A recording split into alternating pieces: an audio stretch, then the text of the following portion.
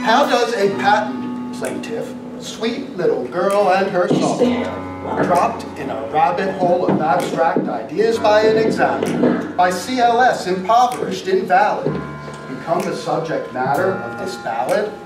The girl wonder from down under didn't understand it's Wonderland. Infringers can make demands, stop claims that are directed to any abstract method if they say it's financial or computer implemented.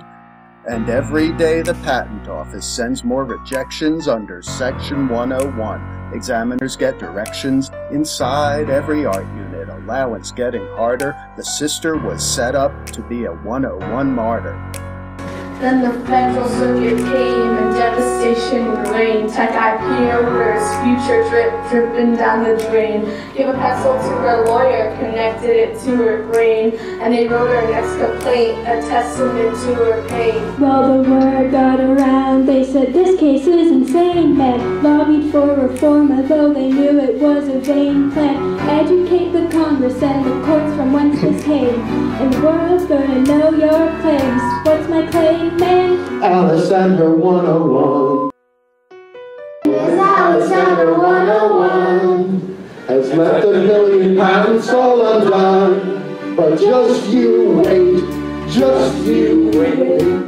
The Army Corps opinions put full of it. I'm sorry to use their superstition, granted certiorari, supreme, so now the high court came up short. And Alice got nothing, and there's no last resort.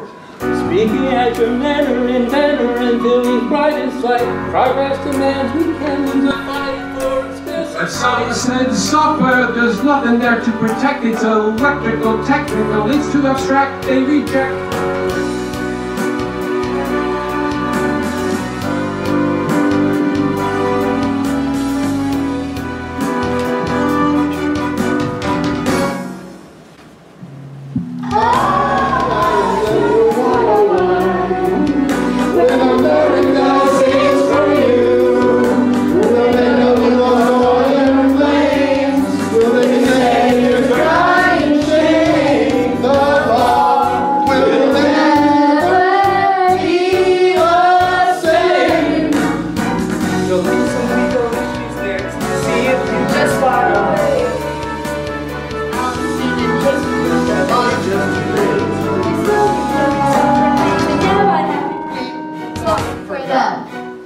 Attack them.